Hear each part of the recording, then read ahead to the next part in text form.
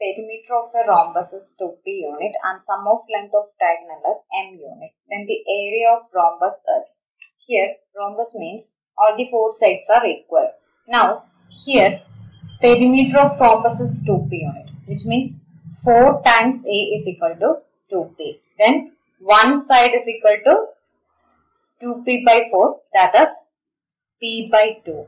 2 goes 2 times in 4. So a is equal to p by 2. So if a is equal to p by 2, in a rhombus, the diagonals, that is consider diagonal 1 as d1 and 2 as d2.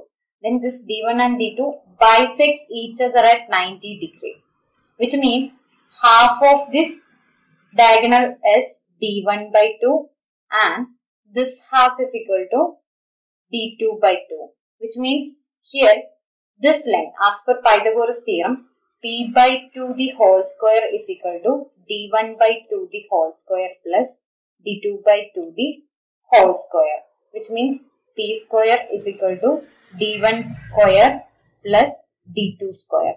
Now here sum of length of diagonals is m unit, which means m is equal to d1 plus d2.